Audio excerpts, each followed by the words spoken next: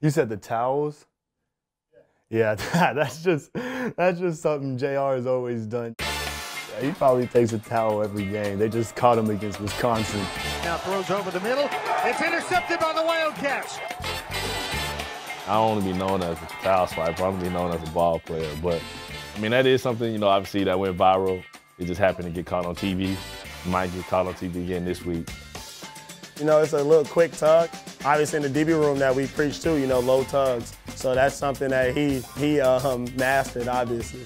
We were just trying to have some fun and muck it up and enjoy just, you know, kind of being the grade school, you know, mindset of a football player. And it's kind of morphed now into what JR has done.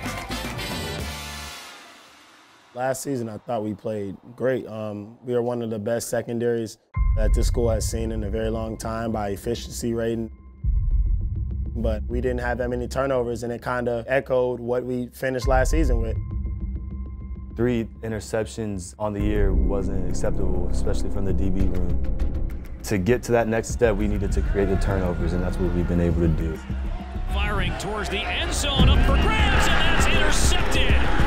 Once again, Brandon Joseph strikes. Honestly, you know, I just think the football guys, you know, weren't in our favor this year. The football guys, you know, blessing us for a better purpose. Another deflection, and that leads to a pick, and Chris Bergen comes up with it. We're trying to always make, you know, game-changing plays all the time. PBUs aren't good enough. That's not going to change the game. Picking the ball off is the right thing. You see it in the way that they're attacking each rep every day. It's a fun group. They were a fun group last year. We just didn't coach them well enough to be consistent. And it's intercepted by Newsome. Cut in front of the intended receiver and picks it off. Greg Newsome's had, in my opinion, an All-American type year and been a shutdown corner.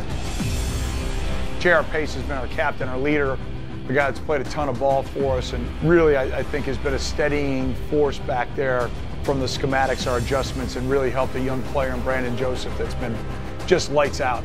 B-Joe has been phenomenal and played really at a high level throughout the entire season. I think we've got depth. I think we've got great confidence. They know what we're doing and how we want to do things. And now, like any big game, it's time for them to go out and execute at a very high level here against an outstanding Ohio State team.